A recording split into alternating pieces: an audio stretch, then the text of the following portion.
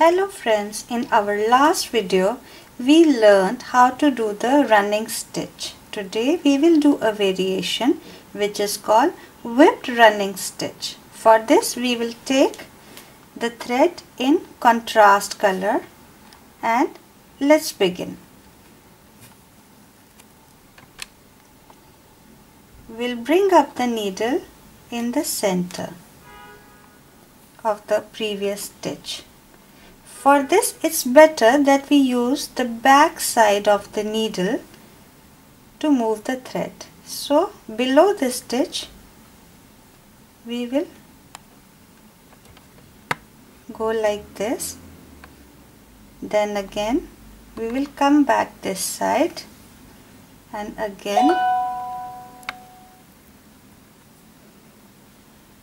we'll move the thread like this. Again come to the right side, from the back side of the needle go below the straight stitch. Can you see the pink thread is winding around the pre-existing green stitches.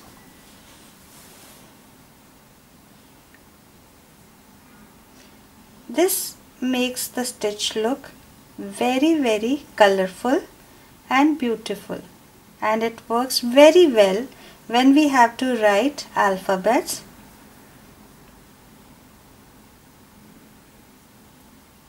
I hope you will try this stitch, and in case you find it interesting, using two contrast colors of thread, do let us know.